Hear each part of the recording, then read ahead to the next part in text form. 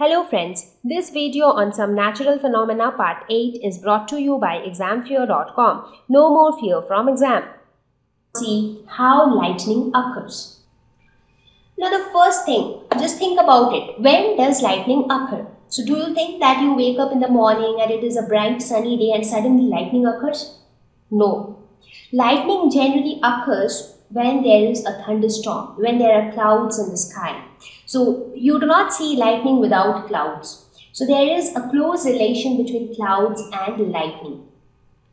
So lightning occurs due to accumulation of static charges in the clouds. So that is why we have been talking so much about static charges, static electricity. Because here also the basic reason behind lightning is that a lot of static charges get accumulated inside the cloud.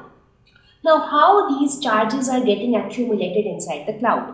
Now, even inside the cloud, there are winds which are blowing, and these winds are really turbulent. Now, as wind blows, there are many small bits of ice, or there are frozen drops of rain, the raindrops, that is the water droplets. So, all these things keep moving along with the wind, because the wind is like moving haphazardly here and there, even inside the cloud. And the cloud, how are the clouds formed? They are nothing but the water droplets. They are only all together forming the clouds. So, these water droplets, so they, along with the air current, when the wind is blowing, along with the flow of wind, so these water droplets which are present in the bottom part of the cloud, the water droplets are carried by the air current to the upper side. So this is how they are moving along with the wind. Right, so along with the air current. So the water droplets are getting moved from the lower part of the cloud towards the upper part of the cloud. So they are going to a greater height. And there the atmosphere is all the more freezing. As a result, the water droplets are getting freezed. Now once they get freezed, so the ice is coming down and again water is going up. So it is like, since the wind is very much turbulent inside the cloud, you have a lot of water particles, you have a lot of small bits of ice, you have frozen raindrops, and all of them are bumping on each other. Now when these droplets, they strike with each other, all these collisions create electric charge. So they are also all small charged particles. So when they collide, so they create electric charge. So over a period of time, what do we observe?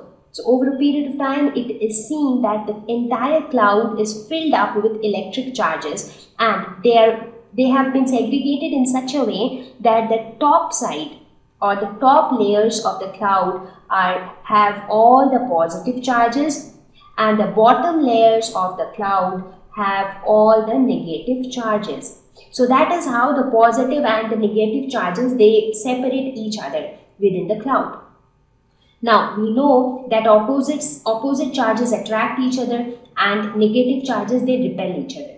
Now since the bottom portion of the cloud is negatively charged, therefore what happens, anything which is on the ground, they tend to have the positive charges towards this side, because all the electrons, all the negative charges on this side, they tend to go away because similar charges repel. So what is left over on this side are the positive charges.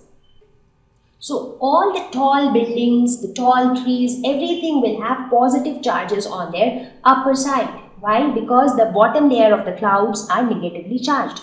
So the ground below the cloud is now positively charged, like the trees, mountains, buildings, etc. Now what will happen? There will be attraction between these negatively charged particles and these positively charged particles. Now due to this attraction, what will happen? These negatively charged particles want to come here, and these positively charged particles want to go there.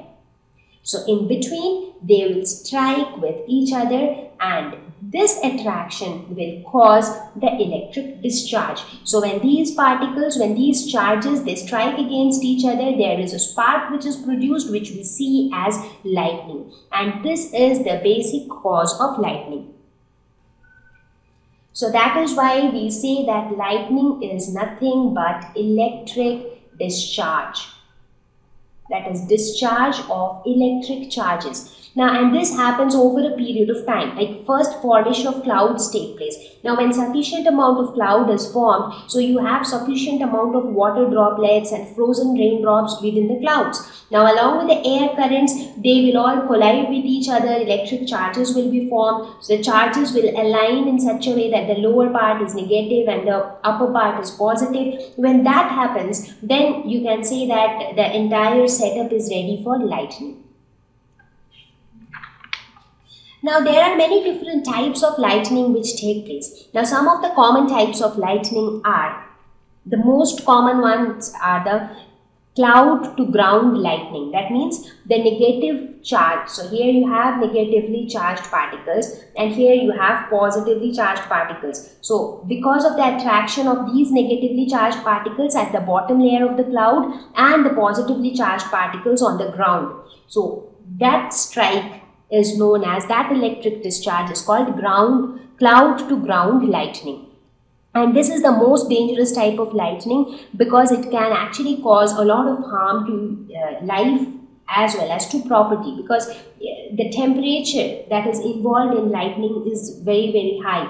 Approximately the temperature is around 54,000 Fahrenheit and it is very high. It is almost 6 times hotter than sun. So you can imagine how hot sun is. So it is even 6 times hotter than sun. So when the temperature is that high, it ends up burning everything. So if the lightning strikes on a tree or a building, so it destroys that entire building. So this is cloud to ground lightning and it is the most dangerous type of lightning. The second type is the intra-cloud lightning. Intra means within. So anything that happens within something, that is intra-cloud. Intra-cloud means within cloud. This is the most common type of lightning, but it is not dangerous as such because it happens within one cloud. So here you see this is one cloud. So in this cloud also you have negative charges here and positive charges here. So because of that, so due to these differences, so within the same cloud only there is some electric discharge because these positively charged particles gets attracted towards these negatively charged particles and they strike and a lightning is caused. And how do we see this lightning? We can also see this lightning, but this type of lightning, intra-cloud lightning, they just appear as a bright flash of light which just flickers. So it's not that strong and it does not give that much of light as cloud to ground lightning because we are looking at it from the ground. So we just see some flickers of light in the sky. So that is intra-cloud lightning and it keeps happening. That's because every cloud, every small cloud will have its own positive and negative charges and therefore the discharge will take place within that cloud.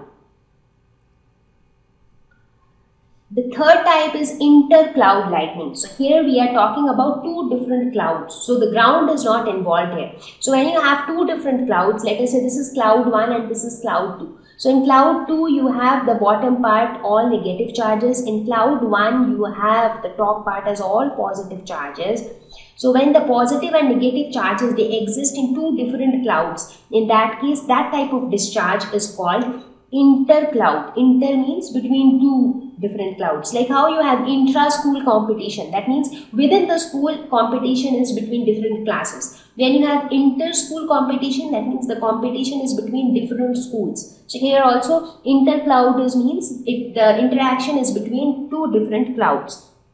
So here what happens is, what is there between the two clouds? The space between the two clouds is filled with air. So the strike travels in the air between the two clouds. Basically, these charges will travel in the air. These charges will also tend to travel in the air. So the strike actually happens in the air which is present between the two clouds. So these are the three most common types of lightning, and the most dangerous is cloud to ground lightning. And this is the type of lightning which we see most prominently. Thank you. Please visit www.examfear.com to watch more educational videos with a better experience.